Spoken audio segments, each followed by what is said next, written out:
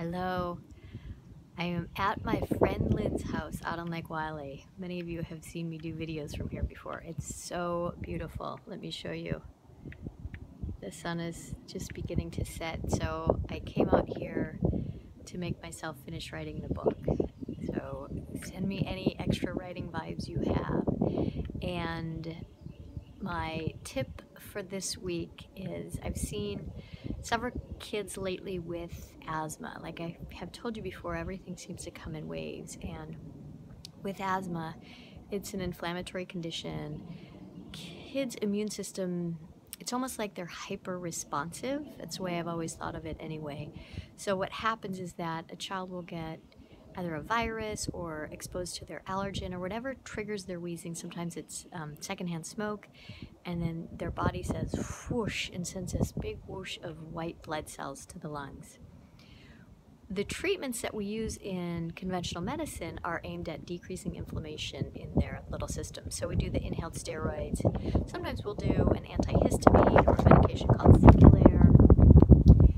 And when we combine the integrative approach with asthma, I have seen it have amazing results. So what we do from the integrative side of it, we always continue the really great conventional medication that we need because we want to preserve the kids' lung functions. We want to make sure that when they are 25 and 30, they have great lung function. And if we don't do the medications when they're needed, we run the risk of compromising their lung function later on in life. So that's why we always want to make sure that we're doing, you know, what the conventional things that we know to do, and then from the integrative side, we of course do an anti-inflammatory diet, which often for my patients means we go off of dairy and we start to increase fats, right? Things like avocado, almonds, walnuts, chia seed, hemp seed, flaxseed. If the family eats meat, we do grass-fed beef and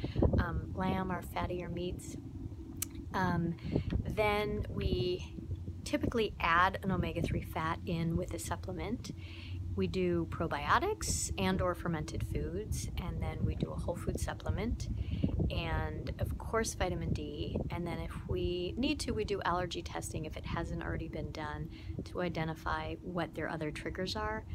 Those things are, indoor allergens are cats, dogs, dust mites, cockroaches, and molds. And then the outdoor allergens are also mold, and then trees, pollens, grasses, weeds, things like that.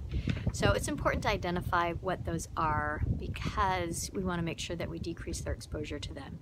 And we've had phenomenal results with kiddos over the years.